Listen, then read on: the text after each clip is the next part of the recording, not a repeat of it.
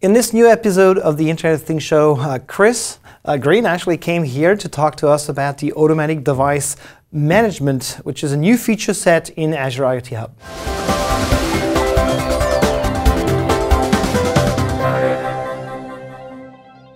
Hey, thanks for watching the IoT show. We will talk with Chris about this automatic device management. So this is something new, right, Chris? That's right. It's a new feature set we have in Azure IoT Hub that allows for automatic management of a large device fleet, addressing challenges that solution developers may see where they're trying to do long-term configuration settings across large fleets of devices. Okay, so we've been talking a lot on the show about Azure IoT, IoT Hub, and the basic features.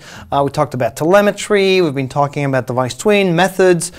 Is this new feature set building on top of these elements, of these primitives? That's right. It's really meant as like a convenience layer on top of some of the primitives that we've already implemented in Hub, specifically twins, which are a key primitive that allow for synchronization of device state between the cloud and a device. We also utilize our query language that allows for targeting for various tasks that you may want to perform. So targeting a set of devices, right? That's right. So you could write a query on the tags you've set on those twins, or even on some of the properties that they're reporting back, which is kind of a dynamic way of assignment. So if you tag your devices with, for example, the location, their building location, the room location, for example, and then you have properties in there, you can actually say, hey, I want all the devices in building 43 that actually have this kind of property, right? Yeah, we've talked to a lot of customers who have implemented embedded devices that kind of self-report some of the characteristics, and so it's a good way to pick up on those properties. Okay, so you're going to show us some of that, right? How does that look like? Yeah, so one of the capabilities of automatic device management is called automatic device configurations. Okay. So this is something that we've just added in a public preview to the Azure IoT Hub. Okay. And so the demo and scenario I'm going to show is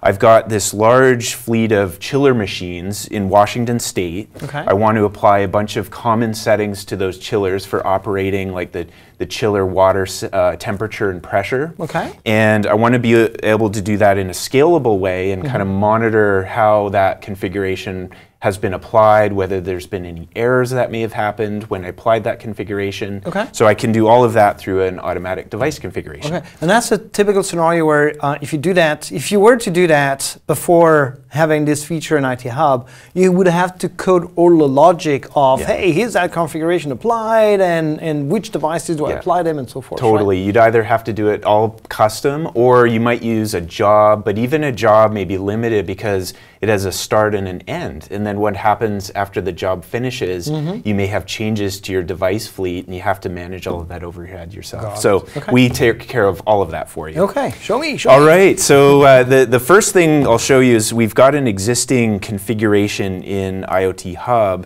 that is set kind of a baseline configuration for all of the chiller machines in Washington State. Okay. So where do I find that in the blade? So you're in the IoT Hub blade. That's right, yeah. So I got to scroll down a little bit here, but the automatic device management section is new. Okay. It also, by the way, encompasses IoT Edge deployments, which is another similar capability meant to deploy modules to IoT Edge devices. Okay. So the configuration that I've created already is really meant as a baseline. And so some of the things just to immediately call out, the targeting condition. So I've specified that this is going to apply to all the device twins that have a tag set to Washington State. Another couple of interesting things are the system and custom metrics. So these are really meant to allow a developer or even an operator to kind of monitor the progress of a configuration rollout. So system metrics are all about updating twins. So the targeted, that gives you the number of twins that are in scope for this configuration, and then the applied are the twins that have actually been updated with the configuration. Okay. The custom metrics are really about states that a device may report back to me in the, through a twin into the cloud. So in this case, my chiller machines will report if they're compliant. Maybe they've received the updated configuration but haven't applied it locally. So that's the pending state. And then of course on the off chance that something goes wrong, I can see that an error may have happened. Got it. So I can even drill in from there. If, for example, just on the metric side, if I want to see, what devices are in a current state, I can check it out through the metrics tab. I can hit view devices and get a more detailed list. Whoa. Okay. Yeah, so kind of helps for some of the troubleshooting that may have to happen from then on. Nice. Okay, so you have this configuration. You have a set of devices attached to your IoT Hub. These devices have tags.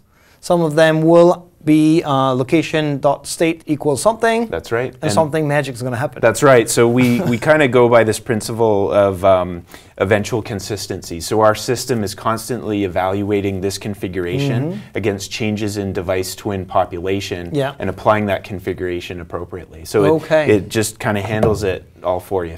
Got it. So if you have like a set of devices that are offline, at the moment you set up the configuration, next time they come online, they're going to actually be addressed. You could even set up device provisioning. So if as devices are provisioned in the DPS service, you just assign a tag to them, and as soon as they have that tag assigned, the configuration will apply. Got it. Okay.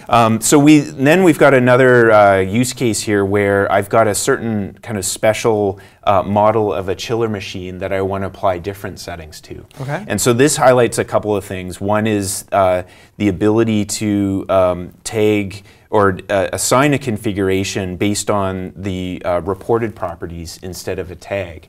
Okay. So what this really shows is I can kind of specify a baseline configuration, I can apply another configuration on top of that, and I can apply it based on how a device is reporting itself to the system. So a much more kind of dynamic way to apply these. So it could be an example could be like, tell me if I'm in the right place here. A device is reporting its temperature, and you can set a rule that says if temperature is above that level, then you have to apply that other configuration, which actually could be lowering the temperature or whatever, right? Exactly, yeah, kind of a way to define a prerequisite for the configuration. Okay. So I'll just show the example of that, and that'll walk us through the process of creating a new configuration. Okay. So I've got a bit of a cheat sheet here because you probably don't want to see me typing the whole time. Well, I would love to. I'm sure you would, but probably not everyone else. So we're going to call this chiller settings 4000X. So this is a configuration assigned just for a specific model of my chiller machine.